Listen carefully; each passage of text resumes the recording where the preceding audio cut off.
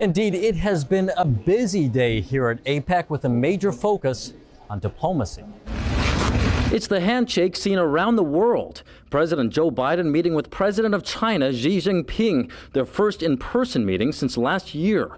Both leaders vowing to work together amid what some have called a fractured relationship. We have to ensure that competition does not veer into conflict. For two large countries like China and the United States, turning their back on each other is not an option. The two sharing specifics about issues they believe can be tackled through partnership. Climate change to counter-narcotics to artificial intelligence demand our joint efforts. The global economy is recovering, but its momentum remains sluggish. There is no replacement for face-to-face diplomacy. Vedant Patel is the principal deputy spokesperson for the U.S. State Department. He stresses the annual Asian-Pacific Economic Cooperation Forum, or APEC, is key to diplomacy, noting this year's forum in San Francisco features leaders from more than 20 Asian-Pacific nations, not to mention more than 20,000 attendees. The goal? To have a stable relationship in place where we can talk and cooperate on areas that are in the mutual interest of both of our countries. It's a message with which Governor Gavin Newsom agrees. Well, let me be the first to welcome. You are the first to welcome. He met with Canadian Prime Minister Justin Trudeau on climate.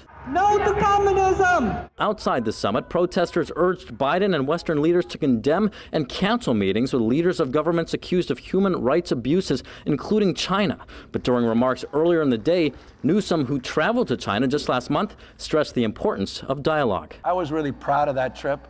I'm really proud to see our two presidents meeting as we speak.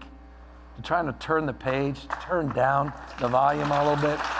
I just think it's a very healthy thing. And President Biden is scheduled to stay in the Bay Area through Friday. Reporting at the APEC Summit in San Francisco, covering local news that matters, Eitan Wallace, Fox 40 News.